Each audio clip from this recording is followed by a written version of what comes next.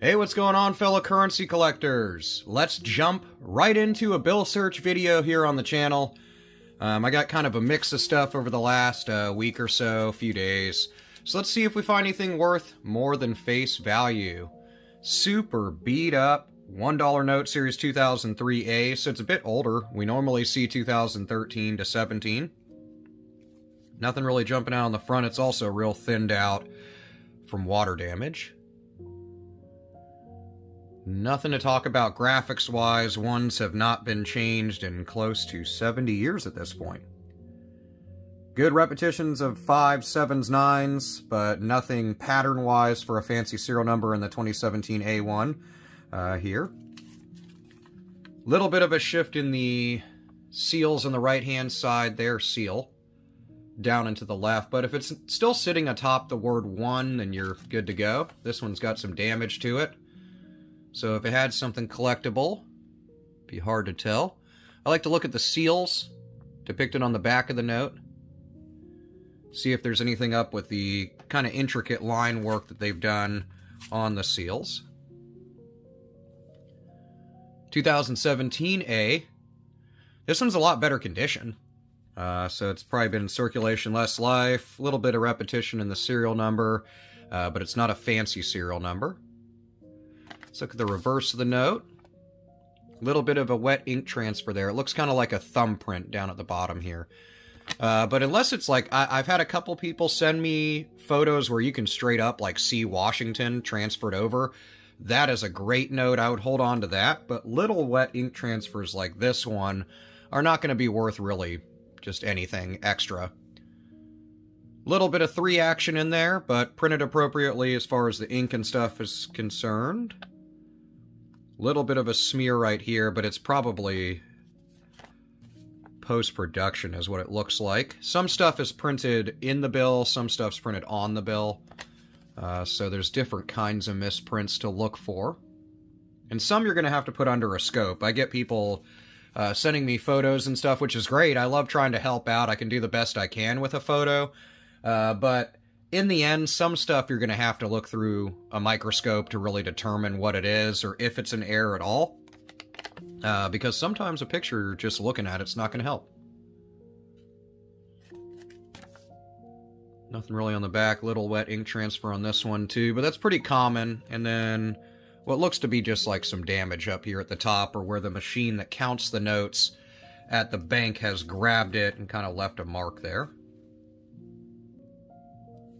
Let's see, nice little $10 note, 2017 series.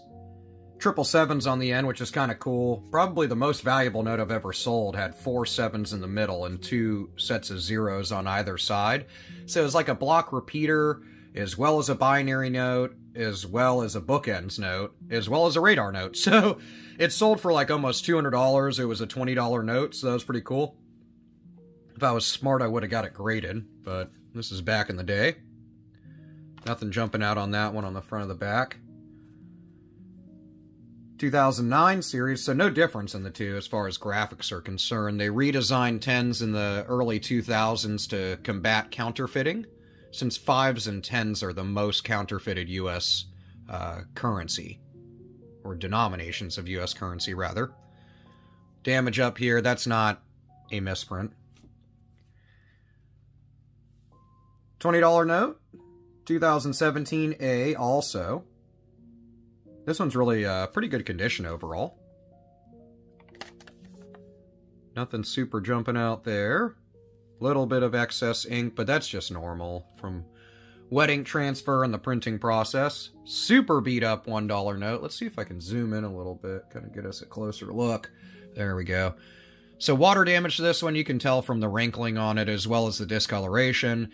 And then, of course, it's just beat up in general. So if there was something collectible with it, that condition problem would be a huge detractor in value. And nothing on the back there.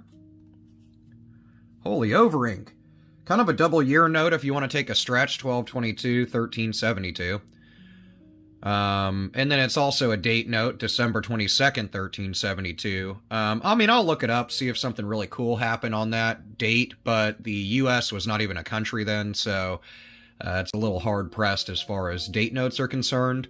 But what a heavy over ink on the 2 there. Let's bring it closer. I wish the note wasn't so beat up, but you can see how much excess ink was laid down on that. They're more of a collectible thing than super valuable, in my opinion. I like over inks and stamp notes and stuff, so I like to hold on to them, especially when they're heavy like this one.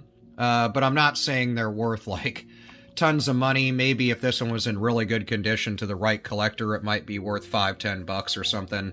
But then again, I highly stressed right collector, because it's not going to just be something, you know, you're going to throw on eBay and get a ton of money for.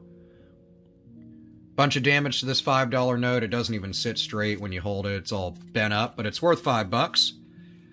Front of the note doesn't have anything on it that I see jumping out. Back of the note, real damage, been folded and folded and folded, so nothing crazy there. Another $20 note. 2013 series, so no difference in this one than the other ones, you know, other one we've seen, except for signatures on the note. And nothing crazy. I do like to look around the kind of color-changing ink they have going on the little eagle and shield here, as well as the 20. Sometimes you'll get some kind of wet ink, or I'm sorry, some misprint stuff in the ink. Little excess of a bank stamp there. Nothing too crazy jumping off the front of this $5 note. Back of the note, nice and wrinkled and beat up. Lincoln Memorial, really cool place to visit. It's a lot larger than you think it is. The actual, like, Lincoln himself, the statue, is, like, gargantuan. So check it out if you ever get a chance to visit Washington and do that. Nothing jumping out on the back, so nothing too crazy in this bill search. I'm going to hold on to this little over ink $1 note. I don't think it's really worth a ton of value, if any, but it's kind of cool in my opinion, and hey, that's what's great about any hobby of collecting. You kind of just keep what kind of jumps out to you. Speaking of which, let me know what you've come across in your coin and bill searches lately in the comments below.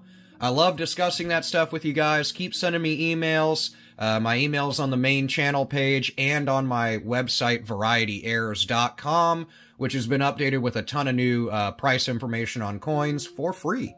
So the best price ever. Check out VarietyAirs.com. I will see you in the comments below, and I will see you in the next video.